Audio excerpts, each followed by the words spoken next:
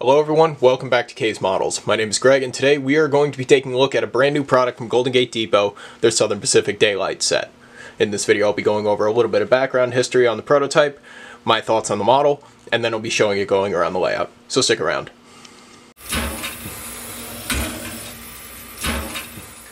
So to start off this review, let's go over a little bit of background history on the Southern Pacific Daylight.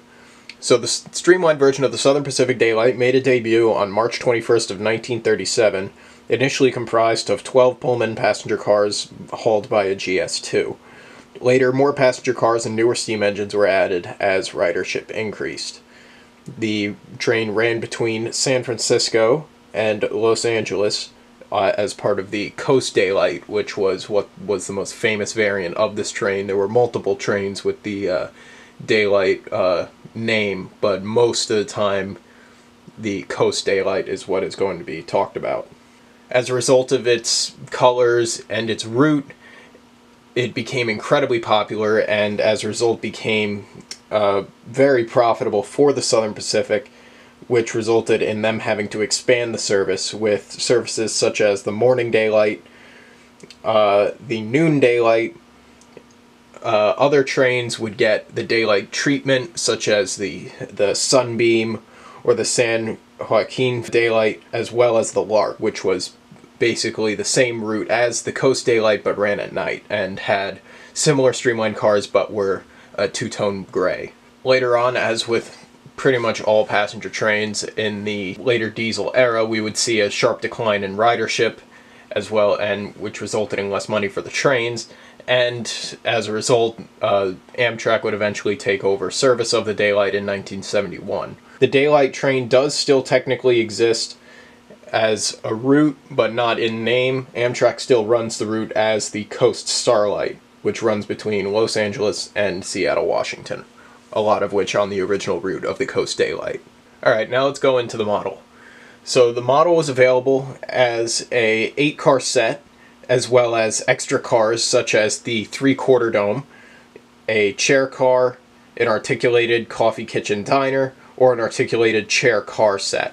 Those were available as add-ons depending on which version of the Daylight that you wanted. However, if you wanted a basic Daylight set with just the bare essentials, you could get the 8-car set, which included a chair baggage car, a chair car, a tavern car, an articulated coffee shop, kitchen diner, a parlor car, and the observation. Most of the cars are made out of extruded aluminum, except for the 3/4 dome, which is a brass car. These cars are equipped with knuckle couplers, roller bearing wheel sets, and LED flicker-free lighting throughout. You could get this train available in the Southern Pacific scheme as is shown here, or also available in the earlier Southern Pacific Lines scheme. The 3/4 dome was available in multiple other schemes, such as the Southern Pacific scheme here, the Union Pacific Armor Yellow scheme, Amtrak, as well as Canadian Pacific, as Canadian Pacific ended up actually buying one of these cars for their office car special. These cars are also equipped with fully detailed interiors, separately painted tables, chairs, as well as figures. Also in the windows we'll have individually applied window shades at random heights to better replicate how people actually would have been using the car and how they would have been setting the window shades by the window. As this is the 3-rail version, these cars are equipped with knuckle couplers. The knuckle couplers that they use have been very solid. If you are not a fan of knuckle couplers like I am, you can take these off very easily with just 2 screws, and you can order KD mounts, which there are pre-drilled holes for in these cars on the bottom if you wish to run KDs. On the rear of the observation, it is equipped with a KD from the factory. Notably, these couplers also lack the thumbtack. In my opinion, that thumbtack takes away from the car a little bit once you notice it. However, without it, you focus more on the car, especially when on cars like this where the diaphragms don't reach out and meet. However, with that in mind, I may actually go and convert this train to KDs in the future, as well as a couple other things regarding the interior, adding figures, changing some things. So in the future, I may do a video on the changes that I make to this set, but as for right now, this is a very well done set. Before we continue on, I just want to say a couple words on the 3/4 dome. This is a separately available brass car as an add-on. It is beautifully done with different underbody detail as the aluminum cars. The interior is well done with all the separately applied ashtrays, tables, separately painted chairs and tables, as well as the figures, as well as the lighting, which is a good hue. I really like the color, that the golden yellow that they chose for this. I think it better represents lighting that would have been available in cars at this time. One minor issue that I have with this car is on the interior, in the kind of like solarium area where then it steps up to the dome area. You can see the walls are slightly moving inward. It looks like they just weren't properly attached at the factory. I plan on opening this car and maybe adding figures in the future, so that I will address this, but I wanted to film this video so I can give this set a proper review before I make any alterations. Prior to filming this video, I probably put about 4 hours of runtime on this set, which I think was a decent amount to figure out any issues. One minor issue I ran into was with the add-on details that go underneath. These are optional parts. You get, for each car, 2 sets of air hoses and 2 steam heat lines. These are screwed in with just 1 screw. They're completely optional. The Third Rail has been doing this for a while now. The first set that I remember I had to do it on was the first run of the Olympian Hiawatha. And since then, I've seen these also on the North Coast Limited and the 1938 Super Chief.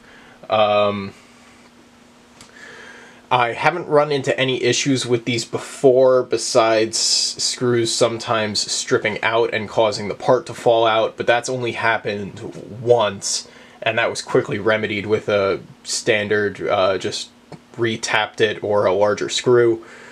However, one issue I ran into on this was that the steam heat detail was actually causing couplers to hang up on 072 curves, which is the minimum for this set. You can probably fix this very easily with just slightly bending or manipulating the detail. It is just a brass casting, so that wouldn't be too hard to accomplish.